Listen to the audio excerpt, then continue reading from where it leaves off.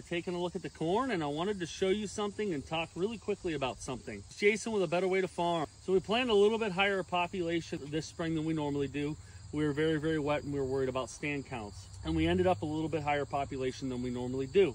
And we're out here taking a look, and I'm very surprised with how well we're filling these ears of corn all the way out to the tip.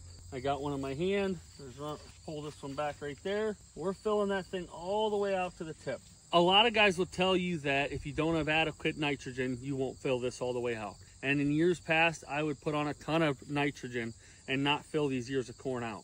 And sometimes that can be the problem, but more than likely, if you're having tip back, it's because you're not using enough boron or not using boron at all. Boron can really help fill these kernels all the way out to the tip of the ear and really help you have nice big kernels all the way from the bottom to the top.